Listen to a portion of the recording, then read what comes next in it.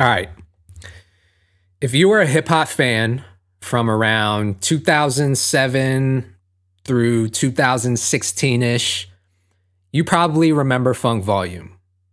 Hopsin, Dizzy Wright, Jaron Benton, Swizz, my boy DJ Hoppa.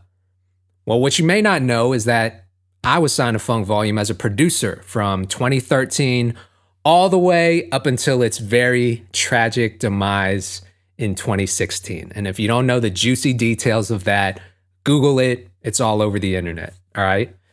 Well, in this video, I'm going to list the 5 things that I learned from being signed to Funk Volume, both good and bad. But before I do that, be sure to like and subscribe. Also, I have an announcement to make. I am working on a very, very ambitious, my most ambitious masterclass to date for music creators. I'm not even finished with it, and I can already tell y'all it's definitely hands down going to be my best one to date. It's called the 0 to 100 Masterclass. Obviously, judging from the title, it's going to take your career from 0 to 100. That's all I can say about it. The information and the resources that I'm putting into this thing is next level. I can promise you that you're not getting this from any other masterclass or course out there on the internet. All right. It's that good. But there's going to be very limited spots available once it drops. I'm doing a live Q&A with everyone after the course drops. So if you want a shot at getting in the masterclass, click the link in my description. Click on where it says free gift for music creators and keep an eye on your email because it's going to happen very soon and I'm going to send more details for how you can get in on it. All right. So here's the first lesson that I learned from being signed to Funk Volume. The power of social media. Now, it seems obvious. Yeah, Kato, we know social media is important, duh. But keep in mind, this was back in 2013, over 10 years ago. TikTok wasn't a thing yet. Instagram was literally only a few years old. And so the main platform back then was really Facebook and YouTube. Do y'all remember when you could post something on Facebook and it'd get like hundreds or thousands of likes and comments? And yeah, those days were nuts. But the main strategy for all the artists to stay in touch with their fans back then when I was signed to Funk Volume was social media and mainly Facebook, but Instagram became big for us, you know, later on. But it was just so eye-opening for me to see how much of a direct impact it had on our album sales, on our touring sales, and just like an overall platform to share stuff with the fans. So that was definitely my motivation to start using social media to get off my ass and start becoming a lot more active on these platforms. I literally started at 0, and here I am today with over 1 million followers across social media. And a lot of that was from what I learned being signed to Funk Volume. So that was the first lesson.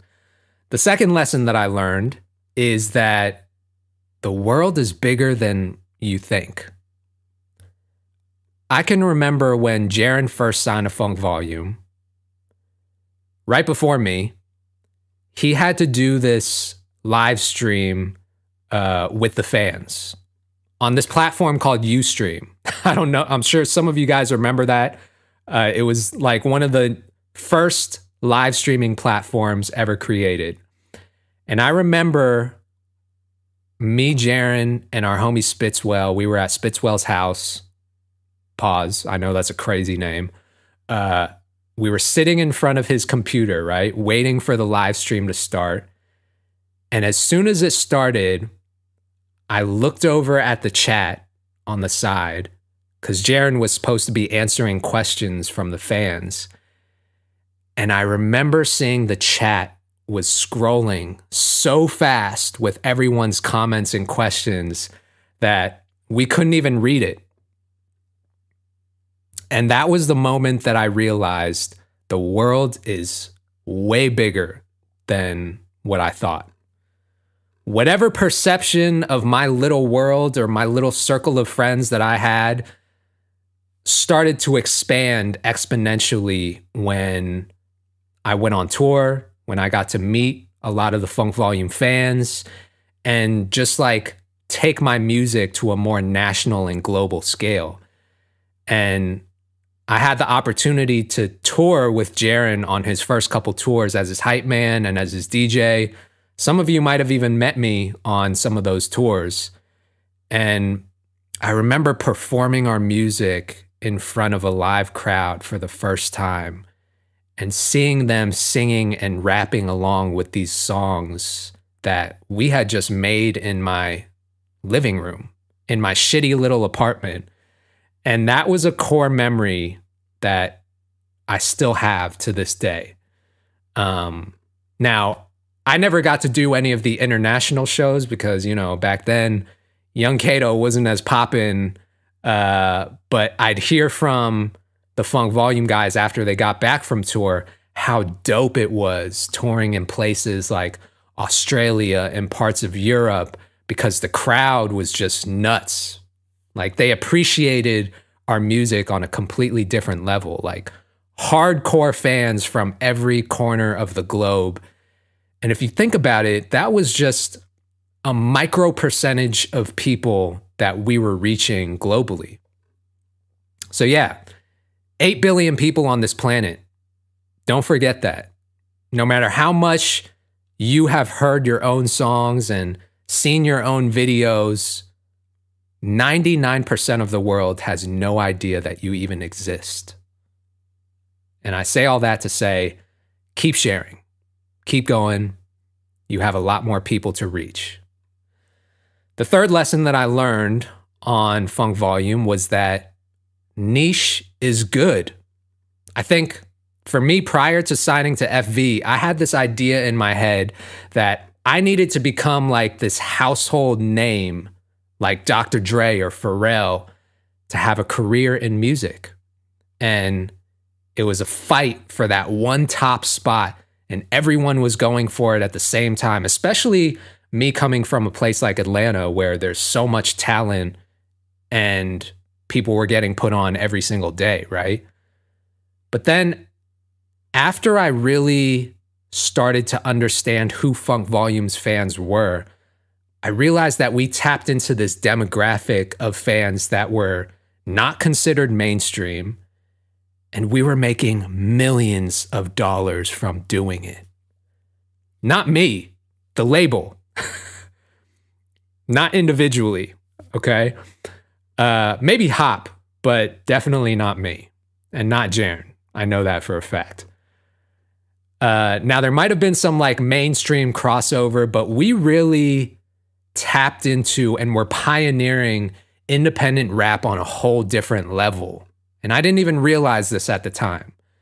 But a lot of our fans like belonged to subcultures.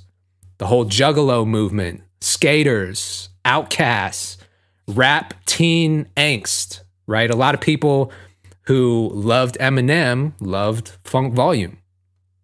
And mostly people that just appreciated lyricism and hip hop.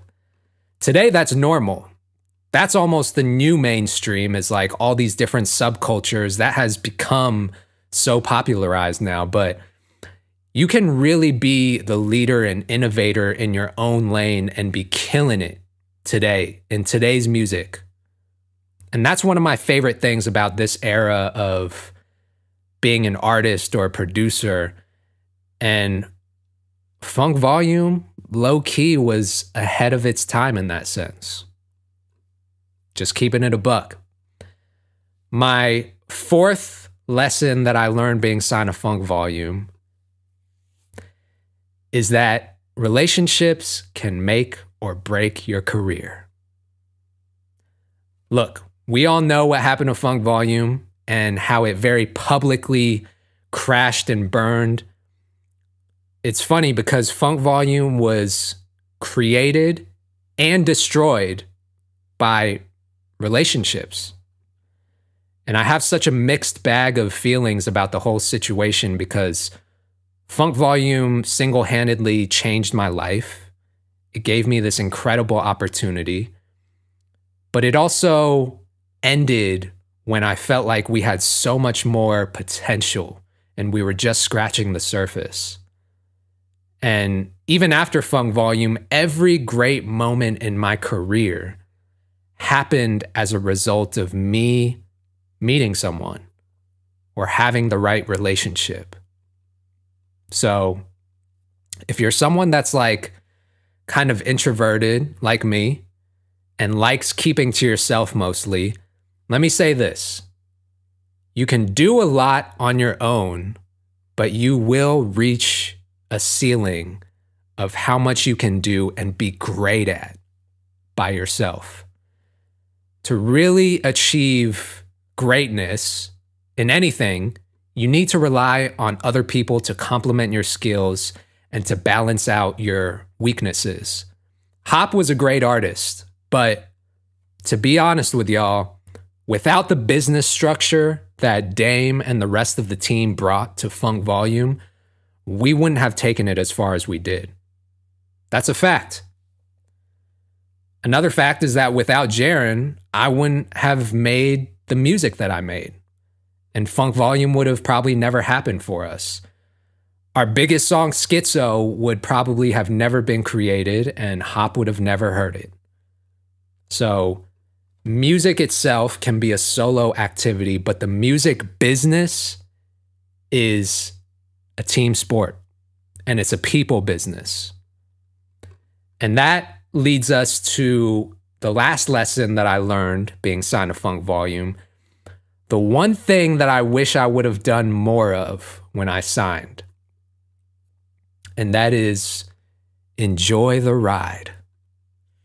Let me tell y'all something. We had a lot of fun touring all over the country, all of us being together at Hop's house, working on music, fucking around, cracking jokes, laughing, meeting all the fans in person on tour. All of that was like core memories unlocked for me. But sometimes it felt like we were just moving so fast all the time and always looking for like, what's next? And before I knew it, all those years just blew by in the blink of an eye. Sometimes you get so caught up in thinking about what's next and looking forward into the future that you just forget to stop and celebrate the moment, the now. And now is what matters because you don't get that back. And tomorrow isn't promised. I'm super, super grateful for all of it looking back because I learned so much from Funk Volume that I still apply to my career to this day. It's probably how a lot of you discovered me. And if you're still rocking with me to this day and you're still a part of my journey all these years later, I'm especially grateful for you. So thank you for watching. Be sure to like and subscribe. Drop a comment if you remember those legendary Funk Volume days. Tell me what your favorite memory was from those days. And also be sure to grab the free gift in my description below. I'll have some very juicy details about my 0 to 100 masterclass for artists and producers very soon. So be on the lookout for that. Love you guys. Stay safe. Stay blessed.